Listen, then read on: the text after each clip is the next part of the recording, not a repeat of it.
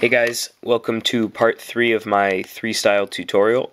So this part's going to be a continuation of my last video on corner commutators, but in this video I'm going to move into more than just pure commutators, meaning different kinds of commutators with setup moves and how to spot them.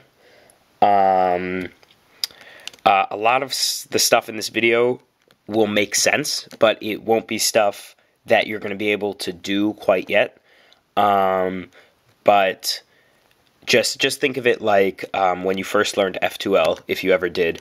Like, you probably watched a video where someone showed some cases, but then you understood how the cases worked, but you didn't quite know how to find them and make them appear during your solves. But that took time. So a lot of these techniques are just going to be things to keep in mind for later when you'll actually start to be able to see them, and then they'll make more sense. And so I'm gonna explain. I'm gonna sort of follow up on my last video and explain how to find some pure commutators, and then what to do when you can't find a pure commutator. And then I'm going to talk a little bit about sort of the sets of commutators that you find in 3-style. So, okay, so jumping right in, I'm gonna just talk a little bit more than I did in the last video about how to construct a commutator for a case. So I'm gonna set up a case really quick. Okay, so here we have UBL, which is my buffer, to LDB, which is right here, to RDF, right? So now the first thing you might notice when looking at this case is that here we have an interchange, because you can see that this green goes over there. And so that's pretty nice. And you'll also notice that our third corner is in the other layer. So I'm going to show two ways of figuring out the solution to this commutator. The first way is sort of the sighted person's approach to this, which is, look, here's the interchange, and so we're just going to focus on the stickers on the interchange layer. So here we have the green sticker, which is the color of the interchange layer, and it's pretty easy to see that in order to insert this into there, we're just going to do RUR prime, right? And so one thing that a lot of people get confused about is, do I do an interchange first commutator or an insertion first commutator? So just to take a step back for a second, to explain that, what I'm going to say is that notice how when you do a commutator, basically what you're doing is you're taking a corner out and putting it back in a different spot. So if my insertion is RUR prime, then this is the corner I'm taking out. And the question is, if I do the insertion first, I'm going to pull this corner out, and then I'm going to drop it back in the other spot. If you look at it, you can see that this is the corner that needs to go there, and so insertion first does make sense if this is your commutator. Now, what about the fact that a different insertion I can do is holding it like this, R prime U to R.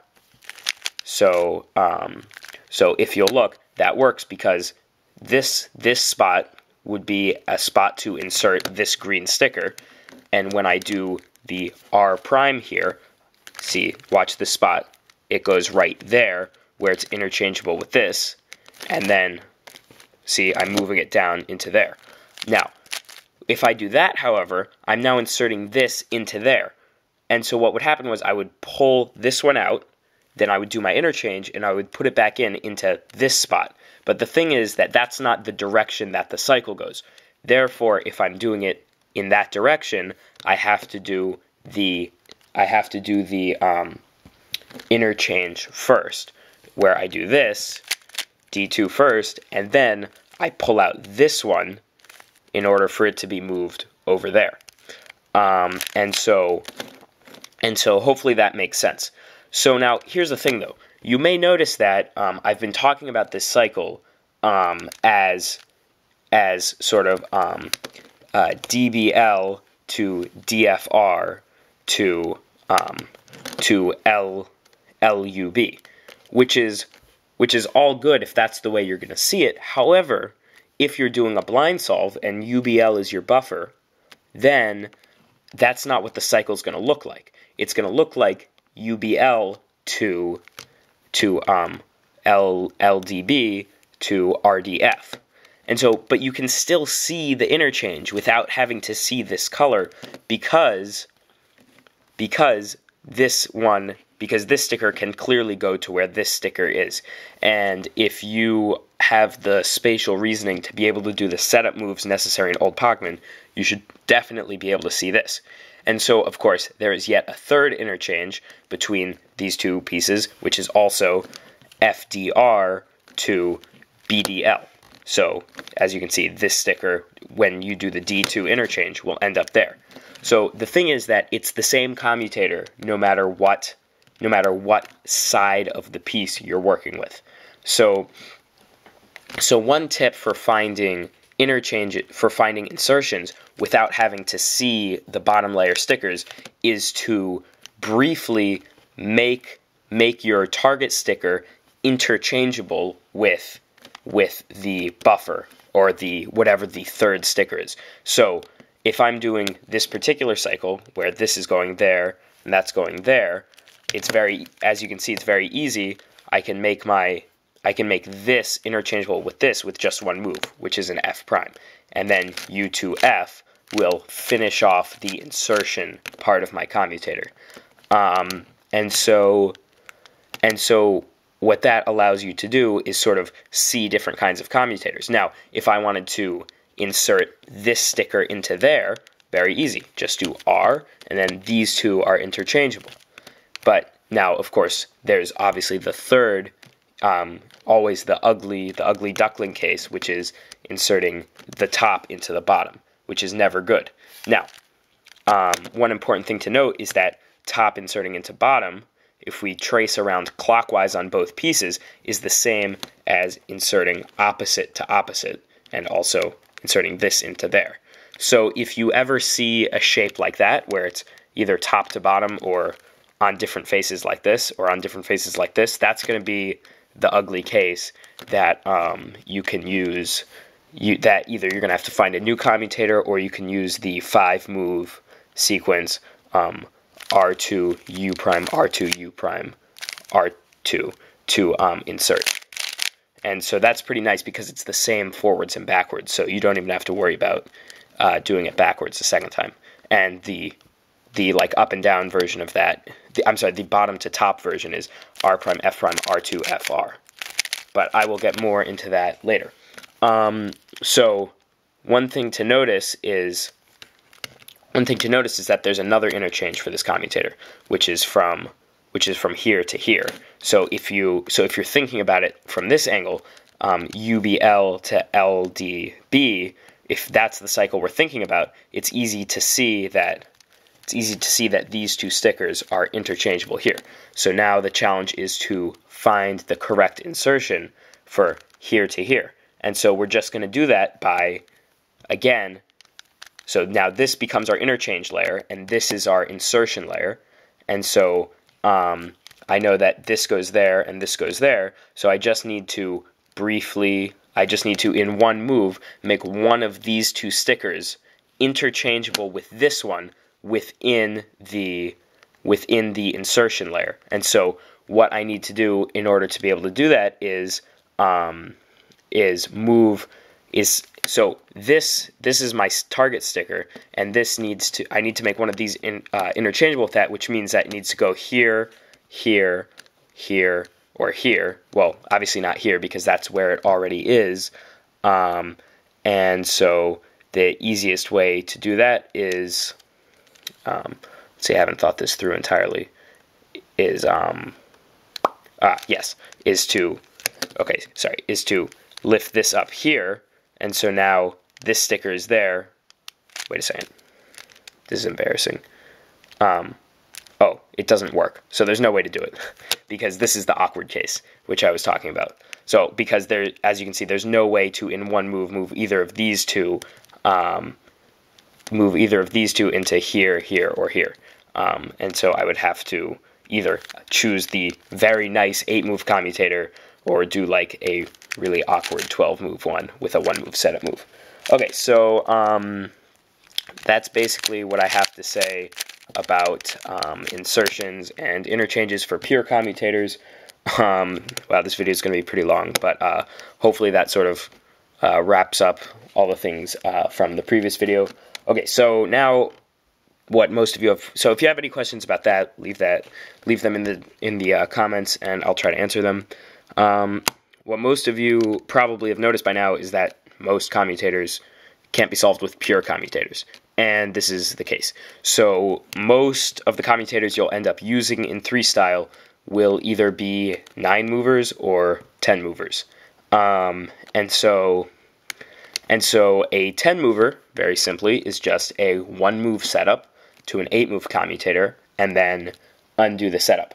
So an example of a case, so I'm going to give an example of a 10-move case. I'm going to set it up using Old Pacman.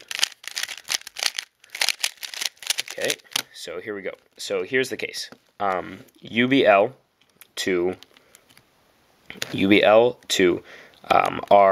RDB to F, what do you call this?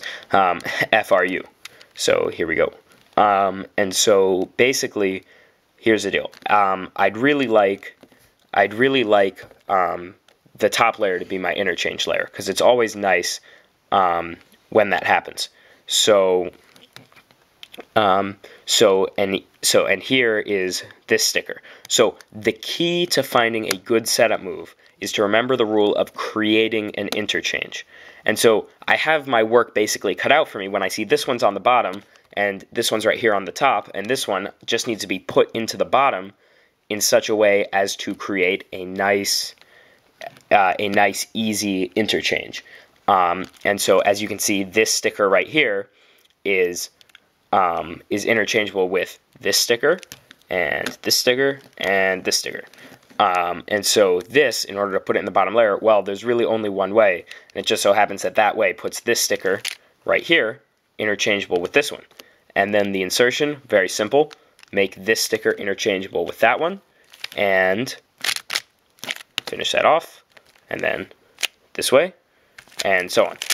However, that would be the wrong direction for the cycle, because I need this to go here. So you're always going to insert first into the spot. You're always going to insert first into the spot that needs to go to the other one. So this is where the difference is really important between seeing a commutator on a cube and visualizing a commutator. Because here, in order to visualize the commutator, you not only need to see that an F move creates this interchange, but you also need to be able to see that this one needs to go here, because that's the order of the cycle. So this is an interchange first, because I need to move the one that goes to there into the insertion spot first. And then I'm going to pull it out, interchange back, and drop it into there, and then undo the setup move. So I'm going to just undo that really quick. And another thing to notice is that if you wanted to also, you could make this one with a different setup move interchangeable with this one. Now, this is a slightly more complicated one, because this R move, which will cause this interchange here to exist, will involve a little bit of tracing in order to make this interchangeable with this, because you're also moving this piece. And so that's something to always be aware of, is that if you ever make an interchange, that also moves the other piece. Those can be very useful at times, which you'll see in the next example. So anyway, this commutator, I'm going to walk you through this. I'm going to create this interchange. So now the piece that used to be here with the R move moved right here. So now my cycle is UBL to RFD to UBR. And so now here's the thing. Now we have to see where the cycle wraps around, because our interchange isn't between the two non-buffer pieces. The interchange now is between the buffer and this piece. So the question is, which way does the cycle go? Which of these two is the hot spot where the insertion move needs to happen first? And the answer is that cycles just wrap around very intuitively. So what we have here is we have UBL to RFD to UBR, but then UBR then continues back to UBL.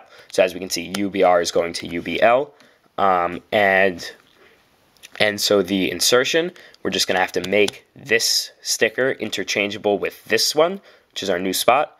And so if you look, you can try to do it, right? If you move it down here. So, okay, so this spot, again, is interchangeable here, here, and back here. And so we need to move this sticker to one of those places. If we do an R prime, that doesn't work because it's not this spot, it's this spot on this piece. But if we do an R, then we're also moving this one. So that's no good either. But here's the thing. Since we have both interchange first and insertion first commutators, we can always just go over here, and we can always just move this over here and insert from this spot. And as we can see, just in one move, with a simple B move, this UBL moves down here to where it's interchangeable with that. And so basically we just, obviously a rotation to make things a little more ergonomic, and we move this across because it's an interchange first. Now that we're inserting into this spot, because this needs to go to there, we pull this out, do the interchange back, and we put it back in right there, and then undo the setup move. So that's the most basic case of a 10-move commutator, is just a setup move to create an interchange, and then you just have a pure commutator from there. So you might be thinking, how then do you have a 9-move commutator? And the answer is that the setup move cancels with the one, either the A or the B part of the commutator. And so that is called an A9, because it's 9 moves and it could cancel with the A part of the commutator, and technically it's called a B9 if it cancels with the B part of the commutator, but I'm just going to be referring to it as an A9. And you can also remember it because A perm is actually an A9. So here I'm going to set up a case using old Pacman, and we're going to try to solve it.